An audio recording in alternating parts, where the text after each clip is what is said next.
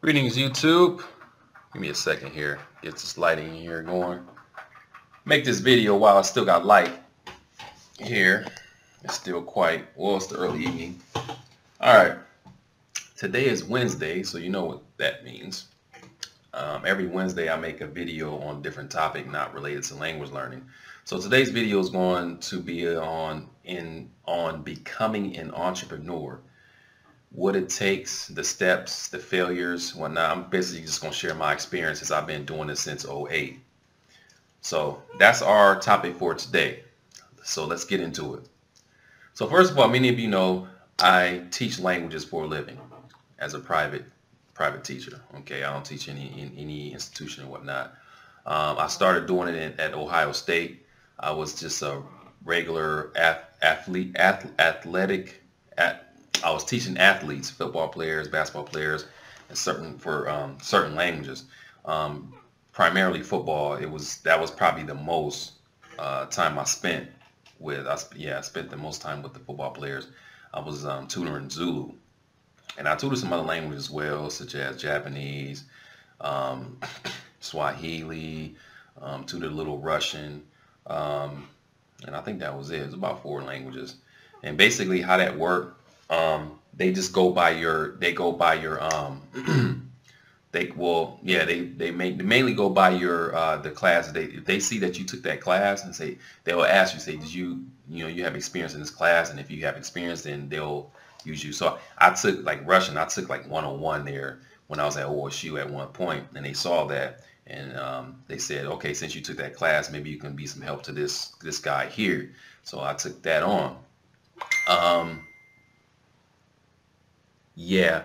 Um, so I started doing that, and I was a bit surprised because they actually contacted me. I wasn't looking for a job or anything at the time because I was graduating, senior and senior there, and I was just kind of concentrating on finishing up school and whatnot.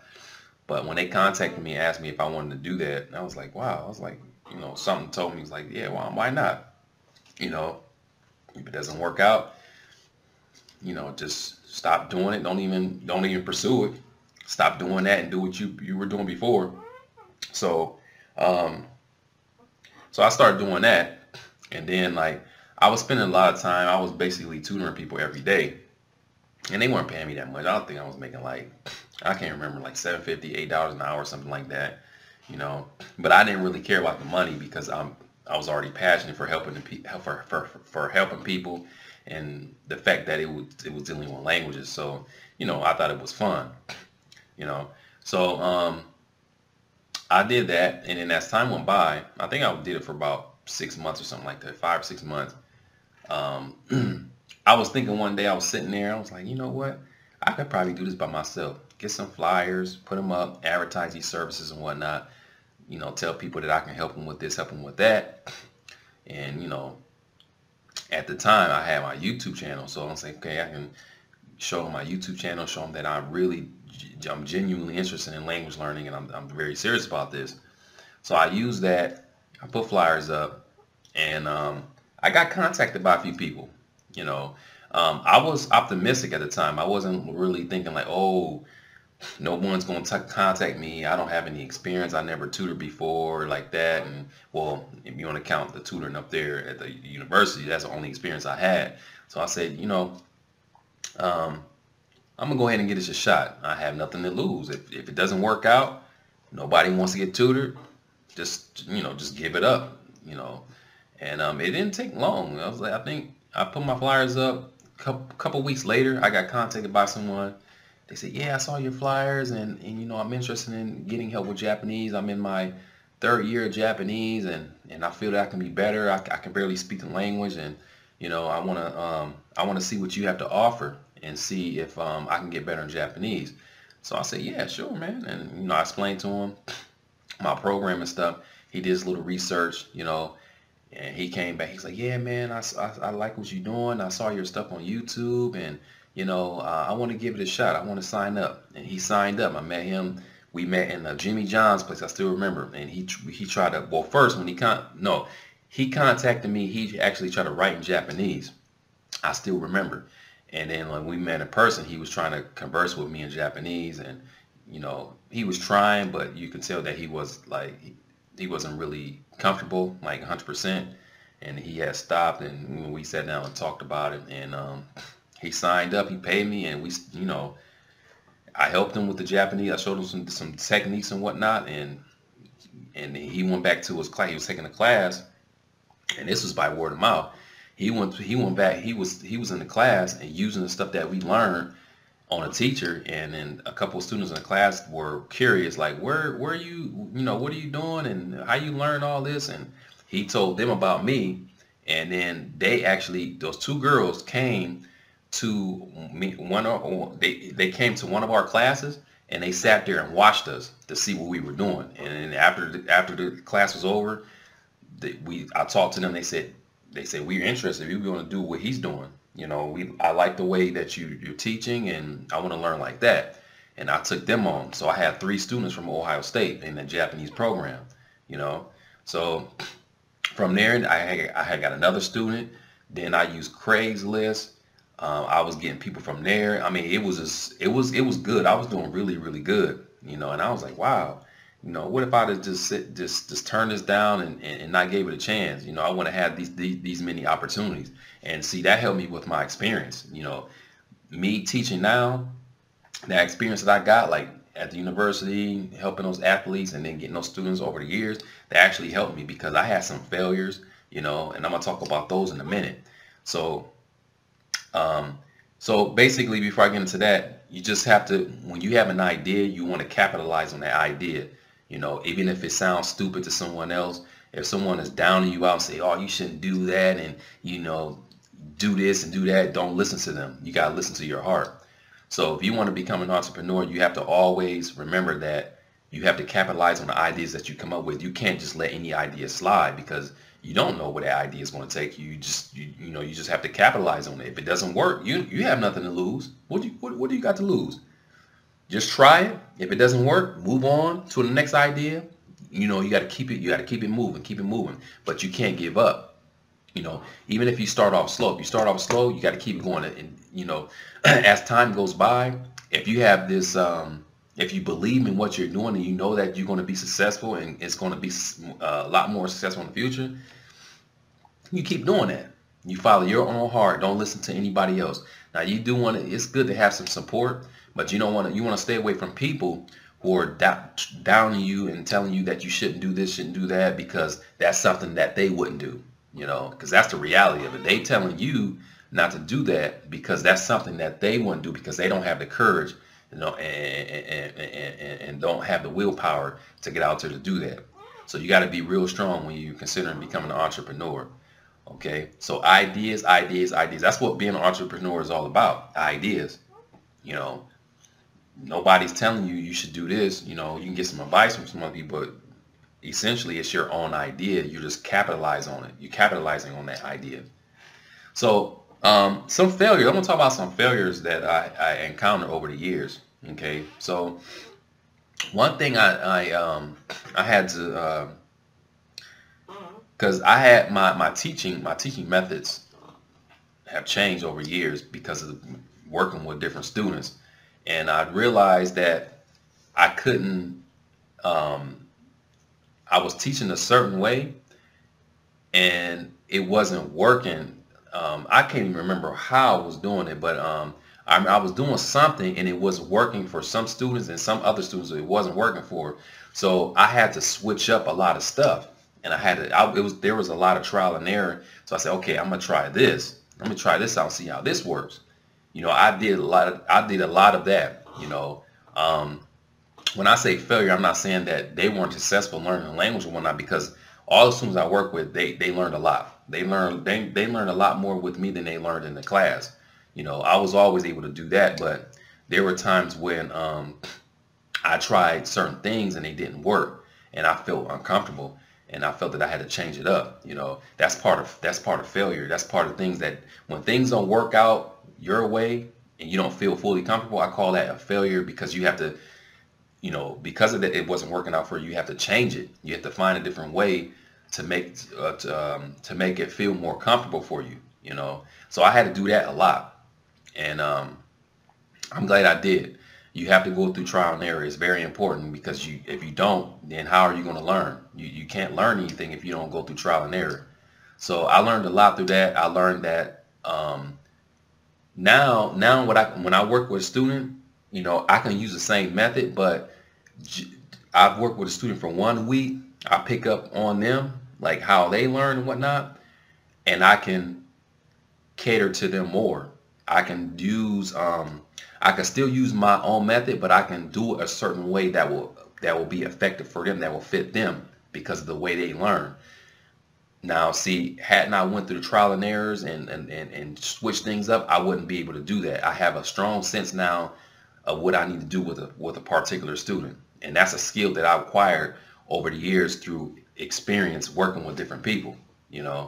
So I'm really thankful for that, and I was able to remain strong, keep going.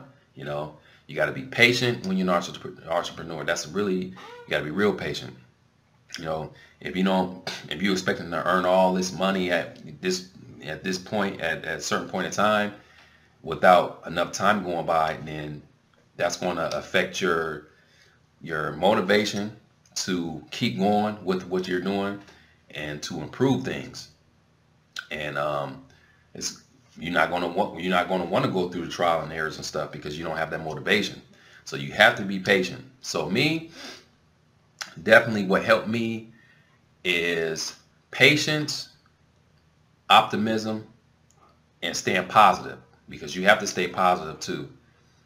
As I said before, you want to get away from people who are negative, telling you that you shouldn't do this, because that stuff is not healthy. It's really not healthy for you. What else should I mention about being an entrepreneur? It really is. It's not really that difficult. It's simple. It's just like ideas, being patient, staying strong. What else? Willing to go through the trials and errors, and that's the hand in hand with the patience and stuff. But if you follow those, you can be successful. But the ideas, that's right there, that's what's gonna get you started. When you think of something and you have an idea,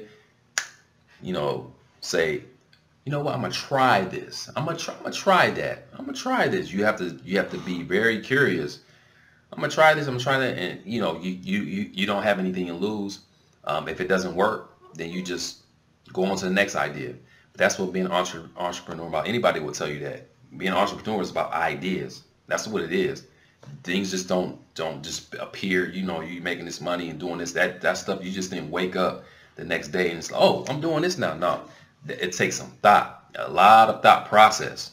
When you're coming up with different ideas on how this can work, because you have to have a plan too.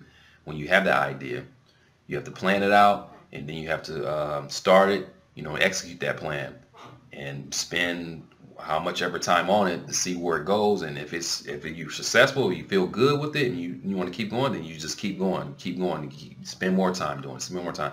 But if it doesn't work out, and if it doesn't work out, it's not going in the direction that you wanted to go in, then you just stop and just do something else. That's all you do, and yeah, it's that simple.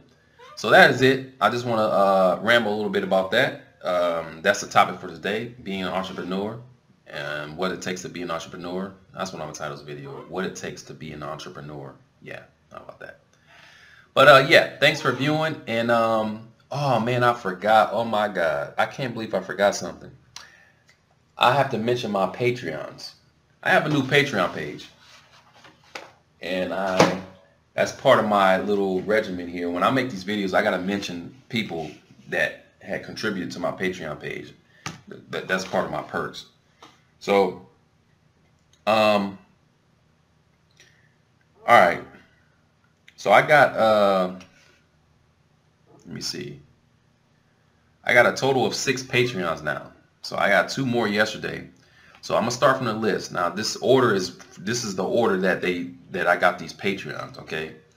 So Trevor McVitie, that's my very first Patreon. He contributed $1 to my Patreon. Thanks a lot, Trevor. I appreciate that. Drew G, he contributed $5. Michael Michael Brigola contributed $5. SAKITA Martin contributed $5. MC TAPERA, he contributed $5, and then Ryan Ford contributed $1.